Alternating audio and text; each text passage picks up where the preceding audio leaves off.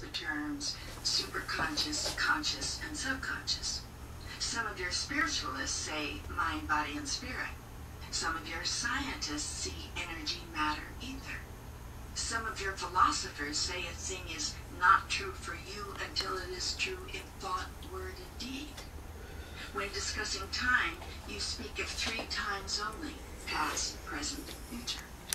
Similarly, there are 3 moments in your perception: before, now, and after. In terms of spatial relationships, whether considering the points in the universe or various points in your own room, you recognize here, there, and the space in between. In matters of gross relationships, you recognize no in between. That is because gross relationships are always dyads, whereas relationships of the higher realm are invariably triads. Hence, there is left-right, up-down, big-small, fast-slow, hot-cold, and the greatest dyad ever created, male and female. There are no in-betweens in these dyads. A thing is either one thing or the other, or some greater or lesser version in relationship to one of these polarities. Within the realm of gross relationships, nothing conceptualized can exist without a conceptualization of its opposite. Most of your day-to-day experience is foundationed in this reality. Within the realm of sublime relationships, nothing which exists has an opposite. All is one, and everything progresses from one to the other in a never-ending circle. Time is such a sublime realm, in which what you call past, present, and future exist interrelationally.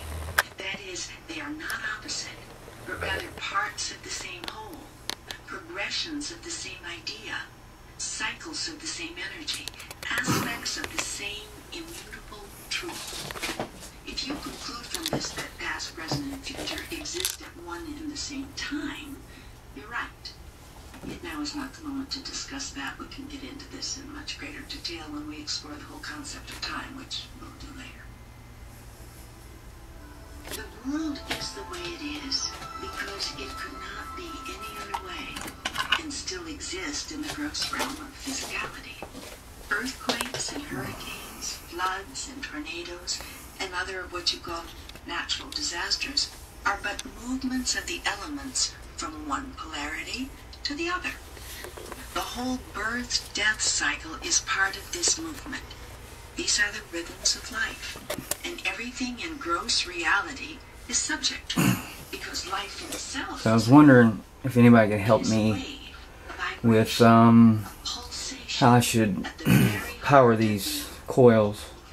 They're bifilar, both of them, and I mean, should I use? When putting just AC through them, it wants to draw too much amps. I was wondering. Oh, wait a minute. Well, maybe I could have those. What if I just hook those two up as being like that inductor there? Use that.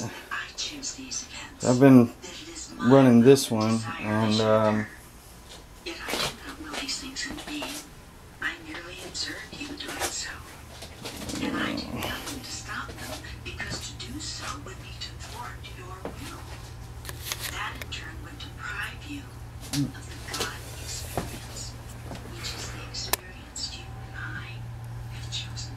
it's the big bobbin I've been working on. I forgot to show you all that in the other video.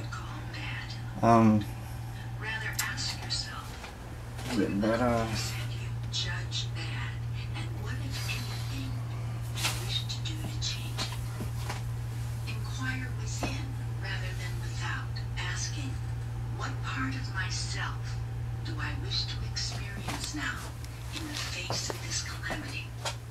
What aspect of being do I choose to call forth? For all of life exists as a tool of your own creation.